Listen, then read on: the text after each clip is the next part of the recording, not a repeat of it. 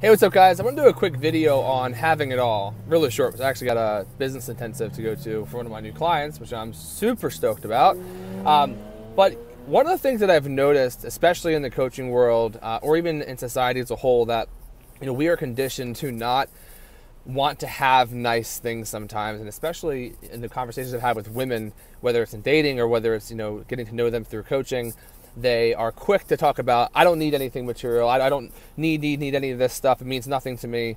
And I think because it's conditioned, we are conditioned, especially women, that if you want nice things and you enjoy the nicer things in life, that somehow you're a snob or you're stuck up or you're high maintenance, which is complete bullshit.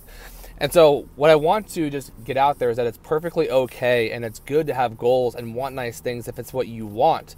But my invitation is to choose from what you truly want and what you truly desire. There's nothing wrong with desire. If you have the awareness of why you're choosing from that place, that's all that truly matters.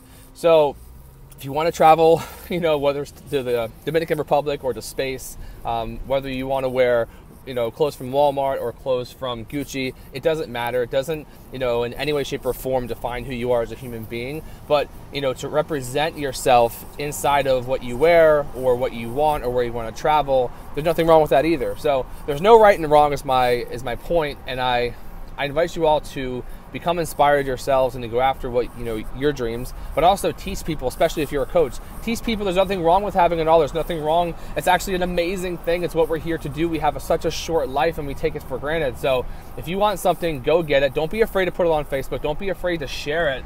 And really not have it be about what people think about you. I know a lot of us choose to share or not share because we're afraid of what people are going to think. For those of you who follow me, you know that I share everything.